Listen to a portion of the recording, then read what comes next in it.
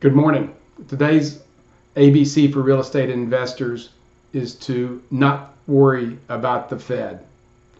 The chart that you see is from Bloomberg Surveillance this morning, showing the trend of interest rates from the time of Volcker in the early 80s down to where you can see on the far right-hand side of the graph the flat line that we have had in interest rates issued by the Fed in the last 9 years.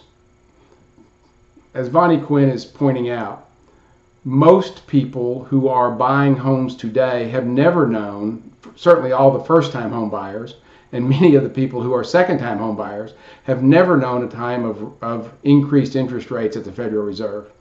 The issue is not whether they're going to raise rates or not raise rates, and as an investor, you should not be concerned about this, because whatever they do, it's not going to have any impact on what you're going to be doing over the next 12 to 18 months. Certainly, you may hear banks talk about wanting to raise their rates, but for an investor who's getting in and out of the market a quarter point or a half point, if that's too close for you to make money, don't do the transaction to start with.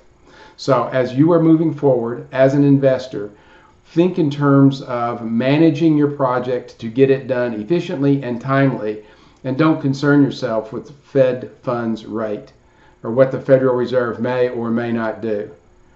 Banks have enormous reserves of capital. They're looking to loan to qualified investors and on qualified projects.